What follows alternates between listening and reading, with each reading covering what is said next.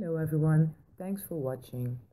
I've decided to make this video. Today I'm going to show you how to make a name with print, an animal print for example. First you type the name into a font of choice.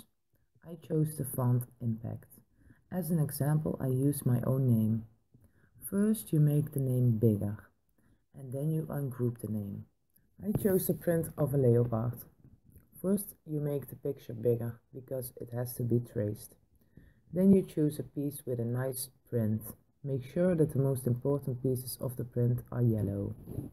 Now you can trace the picture and put the print on the name.